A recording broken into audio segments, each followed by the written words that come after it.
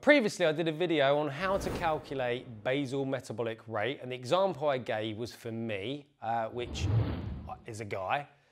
So I think it's only fair that I now do one for a girl. So I've gone back to my Harris-Benedict equation, but instead of this first one here, which is for guys, I'm going to use the one for girls. So let's use a made-up example.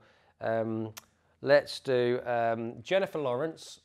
Don't know why that name just popped into my head, but Jennifer Lawrence, let's say she's come to me, she said, John, can you calculate my basal metabolic rate? Of course, Jennifer. Right, let's go.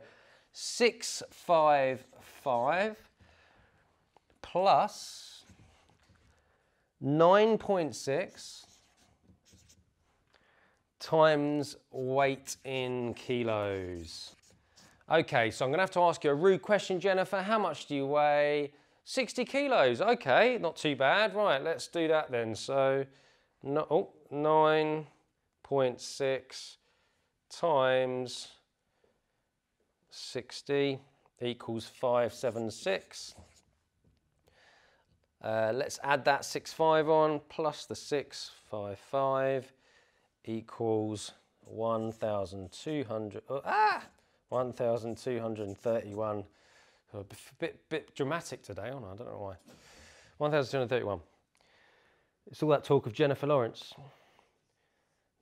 Now, according to the equation, we've got to add on plus 1.8 times height in centimetres. So, how tall are you for Jennifer? Oh, you're 165 centimetres taller. Okay, cool, thanks. So, 1.8 times 165 centimetres equals 297. So, we add that to that.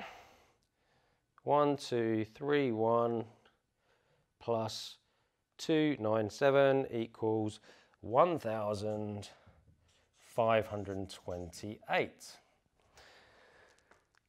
Now we're going to adjust this for the last bit, which is going to make it age specific now.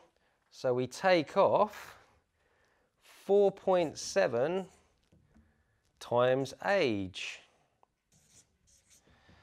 Okay, how old are you, Jennifer? Was that 32? Okay, check all this later. I'm going to Google it all because I have no idea how tall she is, how much she weighs, or how old she is. 4.7 times age.